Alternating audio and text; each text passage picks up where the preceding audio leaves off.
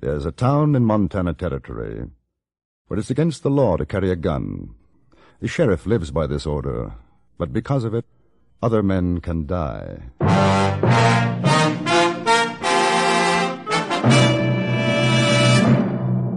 Frontier Gentlemen.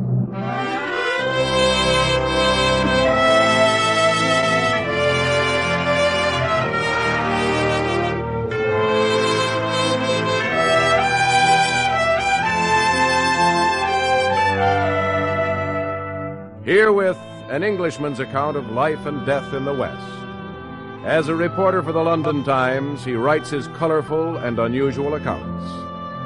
But as a man with a gun, he lives and becomes a part of the violent years in the new territories. Now starring John Daner, this is the story of J.B. Kendall, Frontier Gentleman.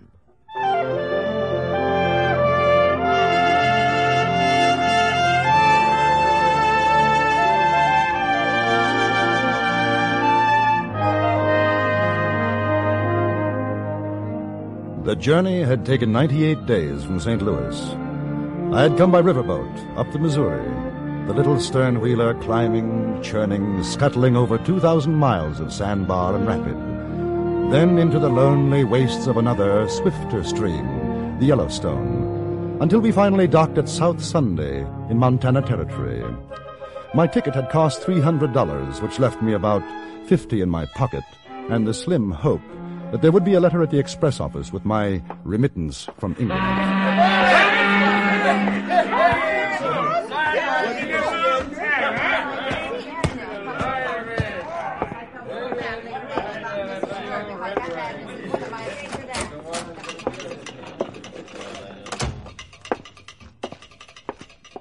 Afternoon. Just in off the boat? Right. I wonder if there's a letter for me, J.B. Kendall. Kendall, any trouble on the way up? I hear the Sioux been kicking up their heels. Sitting bulls making big medicine again. Don't sound good. We didn't see any. Kendall, you English, ain't you? Yes. I figured by your talk. Don't see many of you in these parts. Nope. Nothing for you, mister. You're sure?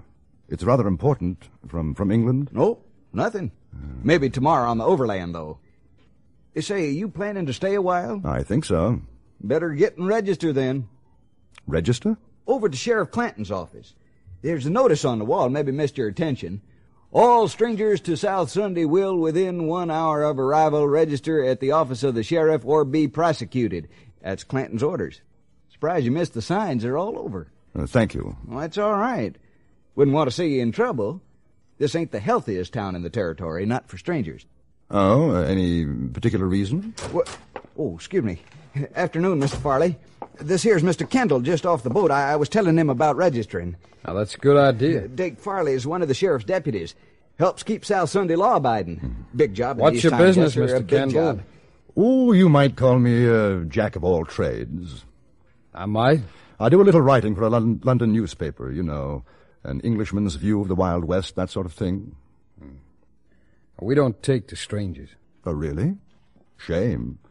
I've been looking forward to my visit. Yeah, well, now you've seen it. You know what it's like, so supposing you get yourself back on that boat and try up the line to Rosebud at Junction City, huh? I don't think so. Now, if you'll pardon me, I'll register at your office. You carrying a gun? No. Put your hands up. Over your head. Higher. Now, you hold it just like that. Just so. All right. That's your baggage? Yes. Pick it up. I beg your pardon? I said pick it up.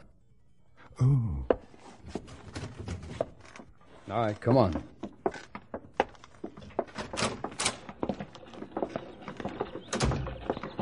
Tell me, Mr. Farley, how did your town get its name?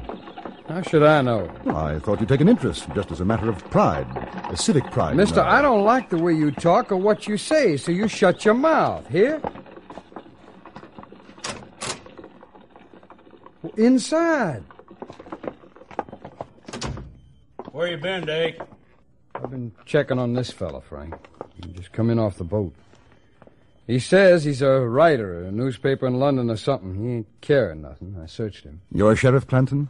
Yeah. J.B. Kendall. I understand I have to register. Yeah. A writer, huh? You want to write about South Sunday? I might. How come? As a matter of fact, the name intrigued me. You kidding? No, not at all. I write about the West, and you're in the heart of it. From what I understand, there might be trouble brewing with the Sioux and the Cheyenne. I'd like to be here if it blows up. What's the name of your paper? The London Times. You ever hear of it, Dake? No. Mister, all kinds come to these here parts. Now, I ain't exactly calling you a liar. It's quite all right. One can't be too careful. Here, my papers. J.B. Kendall. British subject. Yeah. London Times. That's what it says. Here, you see, Dake? Yeah, that's what it says. Any other strangers get off the boat with him? No, just him. Well, you sound all right to me, Mr. Kendall. Now, just you remember, I got a set of rules here. You live by 'em while you're here. You'll get along. That seems fair enough.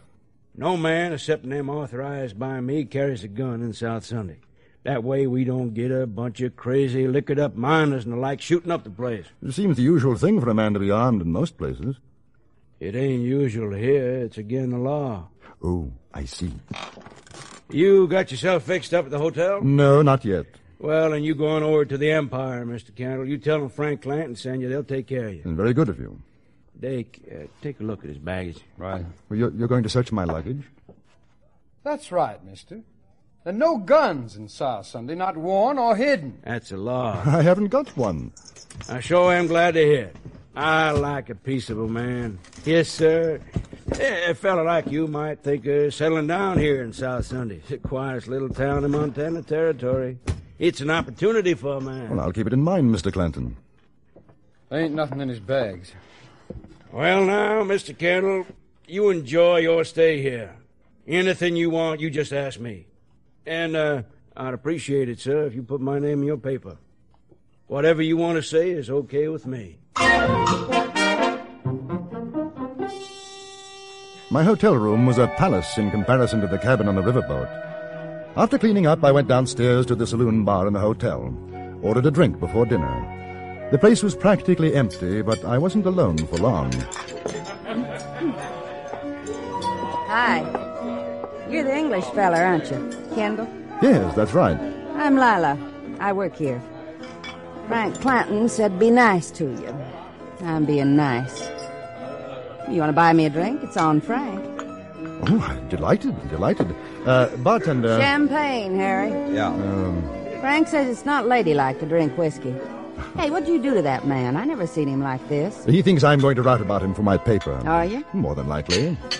You gonna write about me, too? If you want me to. I'm Dake Farley's girl. Dake doesn't like you. He got mad when Frank said to be nice to you. Does everybody in South Sunday do what Clanton tells them to do? Sure. Why? Here's a drink. Ah, well, good luck.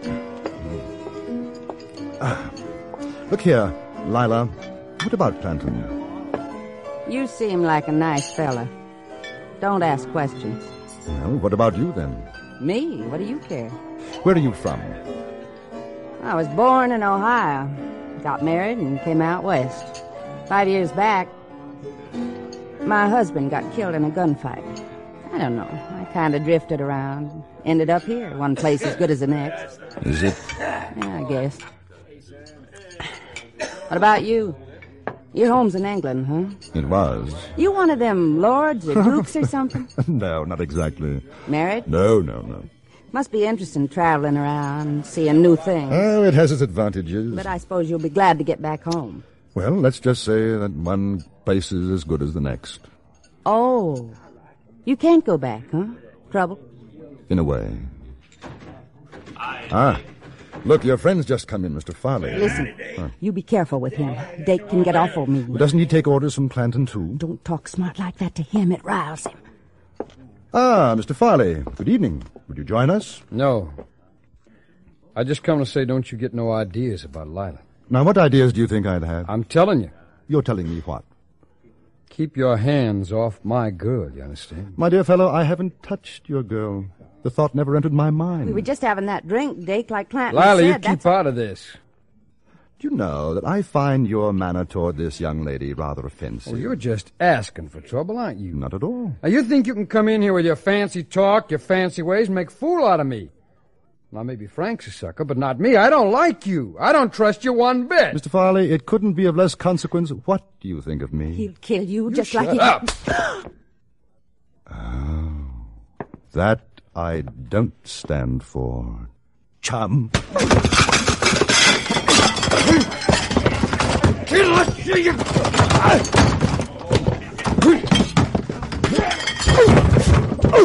Oh, my nose.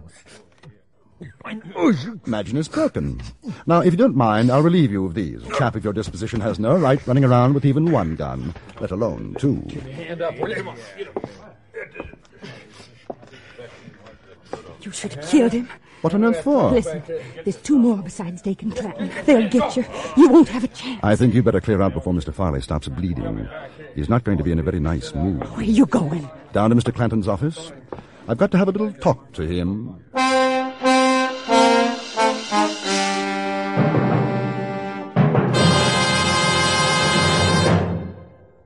In a moment, we'll return to Frontier Gentlemen.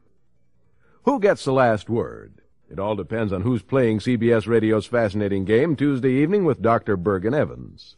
A regular panel member is the witty and erudite John Mason Brown. Other guests vary from week to week. This Tuesday, they'll be Gary Moore and Lael Wertenbaker. These bright people take off from language questions sent in by listeners and cover all sorts of fascinating ground before one or another of them ultimately gives you the last word on the question. Get the last word this Tuesday when it comes to you over most of these same stations. And now we return you to Anthony Ellis's production of Frontier Gentlemen.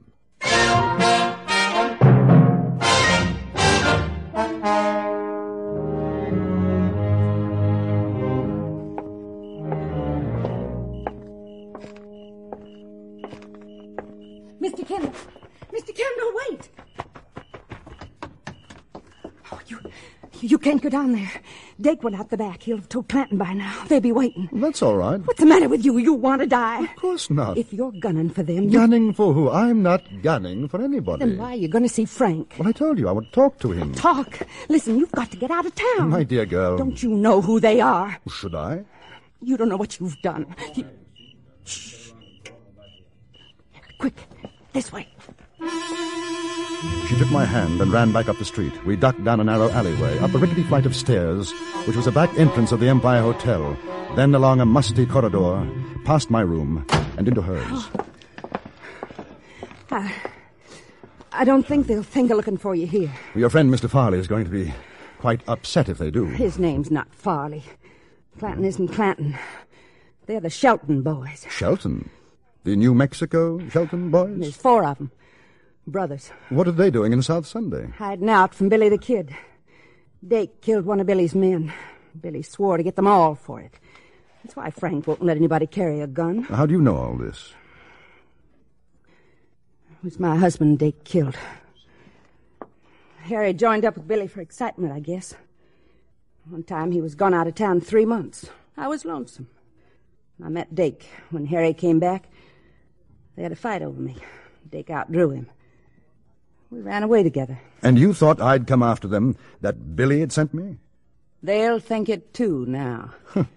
Lila, who made Frank sheriff here? Nobody. There wasn't one when we came. He just took over. Funny thing is, I guess he's a pretty good sheriff. He's quit the old ways and likes it here. Why have you told me all this? I don't know. You talked with me like I was a lady. Indian treats his squaw better than Dake treats me. Maybe I wanted to see you finish him. It's not going to be very pleasant for you anymore. Pleasant? Oh, mister, you got a funny way of saying things. Lila, is there anywhere you could go? Friends? In South Sunday? No, what about home? I mean Ohio. Home? Know what it'd cost to get there? I got no money. But if you could. If I could. I had nice folks. I don't even know if they're alive or dead. But I'd sure like to take a chance and find out. Well, Lila, we'll see what we can do. Where are you going now? To have that talk with Frank. Do you know how to use a gun? Yes. Well, take this one. Now, lock yourself in after I've gone. You keep it. Huh? I've got a Derringer. Oh, all right. Here. In case I have any trouble, it's only $50. I don't want your money. Well, at least you'll be able to get out of town. Now, take it. Watch yourself, will you? Dake's got a mean draw. I'll watch myself. The Shelton brothers and probably two of their chums were out looking for me now, and I was pretty certain of that. I was looking for them, too, but the advantage was on their side. The town was strange to me. So I went to the one place where I was fairly sure I'd be safe from a surprise attack.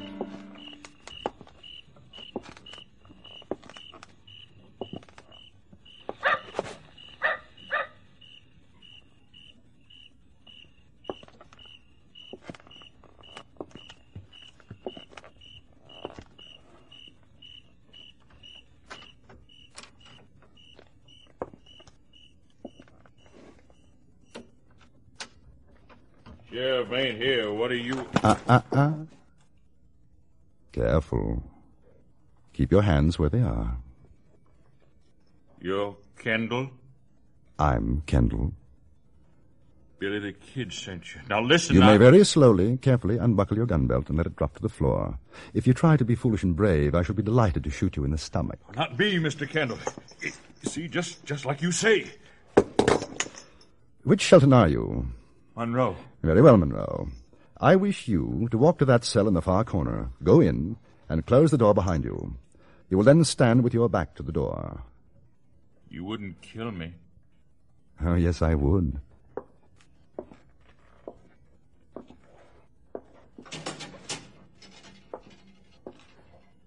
Close it, please.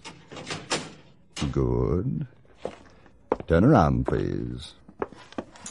Now, I'm going to gag you.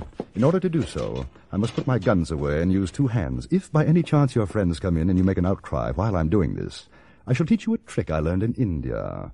It feels something like this. Effective, don't you think? Yeah. Right. Now, head close to the bars, please. Oh, by the way, how many are there looking for me? 2? 3. 3. There. Now, we'll make ourselves comfortable and wait for your brothers.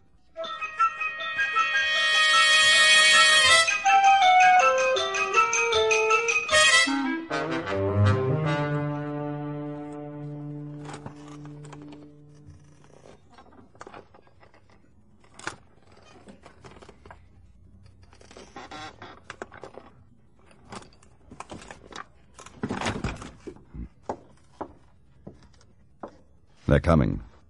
Now remember what I told you, Monroe. Not a sound. Hand up! We know you're in there. Blast. Hand up! You hear me?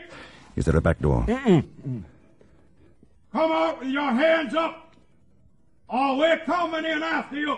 Let's get that gag off. I can see I'm going to need you. What are you going to do? I'll probably have to end up killing you. Nothing personal, you understand. What do you say, Kendall? Out you come. Open the door and throw your guns out. I've got a much better idea. You open the door and throw your guns in. Monroe, are you in there? Tell him. Yeah, I'm in here, Frank. Kendall, you come on out. Maybe we can make a deal. You can keep your gun. I think it'd be safer if you came in without yours. We could rush you. You couldn't get all three of us. You have my permission.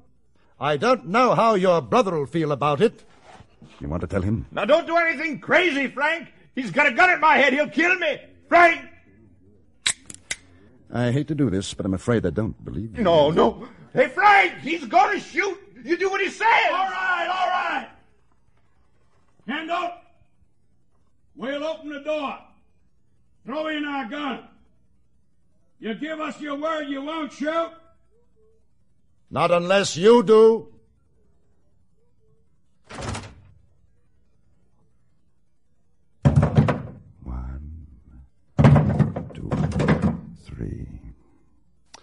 Any more?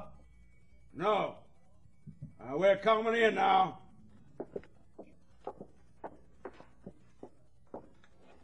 Well, a pleasant family reunion. The brothers Shelton. Keep your hands where I can see them, won't you? Now look. Kid made a mistake about what happened down south. Dake didn't mean to kill Lila's husband, did you, Dake? I drew him, that's all. Yeah, that's the way it was. Lila knows it was a fair fight. She'll tell you. Speaking of Lila, I hope she's well. Oh, she's fine. Now, we got no fight with the kid or you. Now, why don't we all go on down to the saloon and have a drink, huh? Talk it over. Me and my brothers have been living a nice, quiet life up here. We don't want to make no trouble. Get him, Dake! My arm! Frank! Completely dishonorable and most unwise. Frank! Any more hidden armaments? You going to kill us? It depends. Mr. Shelton, have you got $500? Yeah, I reckon so. Lila wants to go home. That's about what it'll cost. You have the money here. Yeah, she's safe. Well, sure, she could take the boat out when it leaves in the morning. Ain't that so, Dake? Sure she could. Get it.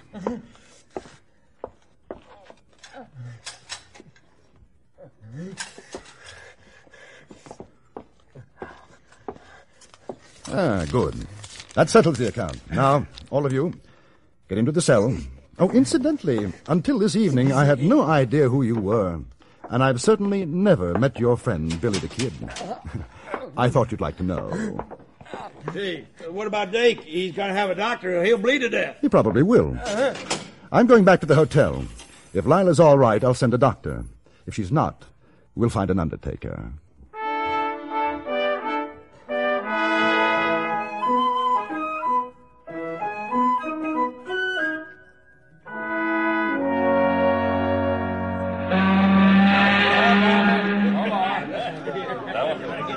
I want to thank you, Mr. Kendall. It's nothing, Lila.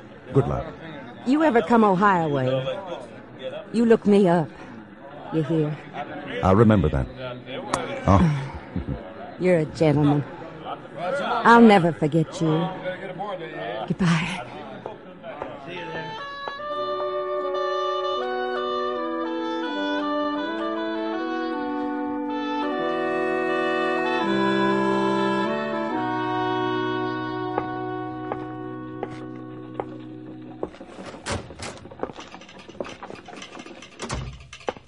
Morning, Mr. Kendall.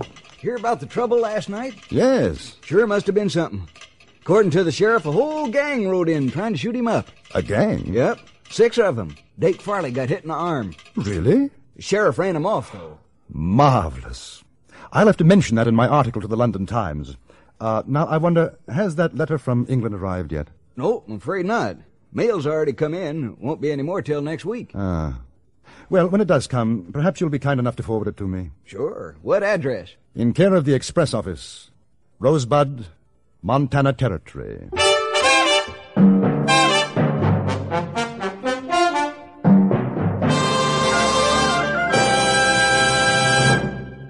Frontier Gentleman was written, produced, and directed by Anthony Ellis and stars John Daner as J.B. Kendall. Featured in the cast were Jack Crucian, Virginia Gregg, Stacey Harris, Harry Bartell, and Barney Phillips. Music was composed and conducted by Jerry Goldsmith.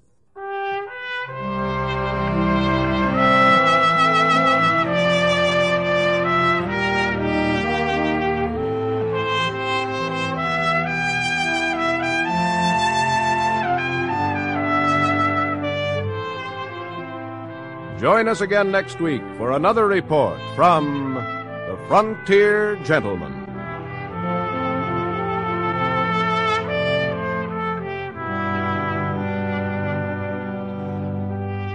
Johnny Jacobs speaking. This is the CBS Radio Network.